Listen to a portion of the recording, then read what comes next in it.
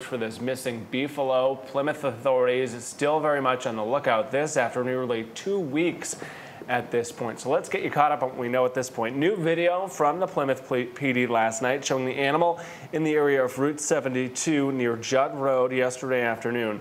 So what is a beefalo? A beefalo is half beef cattle, half buffalo. It escaped from a meat processing facility and is said to be pretty aggressive.